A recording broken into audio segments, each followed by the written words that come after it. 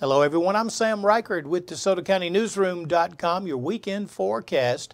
Brought to you by David McNeely. He's with Edward Jones and he'll help you make sense of investing. Hey folks, we have a lot of parades going on across the Mid-South this weekend, so this forecast I guess you need to listen to. Today cloudy during the morning, maybe partly sunny by afternoon, about a 20% chance of a light rain shower through the middle of the morning today. High today 68, low tonight 48.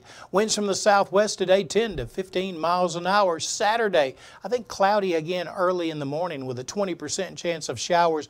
Looks like between about 4 a.m. and 9 a.m. High temperature 62, maybe even partly sunny by the end of the day.